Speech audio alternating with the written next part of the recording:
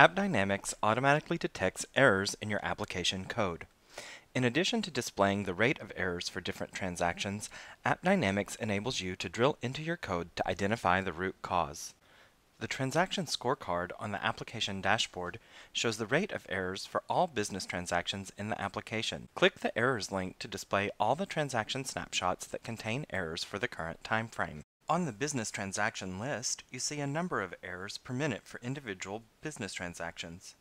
Click the number to display transaction snapshots containing errors for this one business transaction. Double-click a transaction snapshot to open the transaction snapshot flow map. Click the drill down into the call graph. The call graph shows the line of code where the error occurred.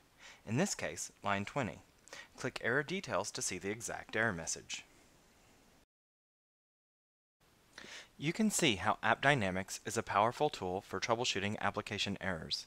If you don't have AppDynamics, visit AppDynamics.com to get started with a free trial today. Learn more at docs.appdynamics.com or take the self-paced training at education.appdynamics.com.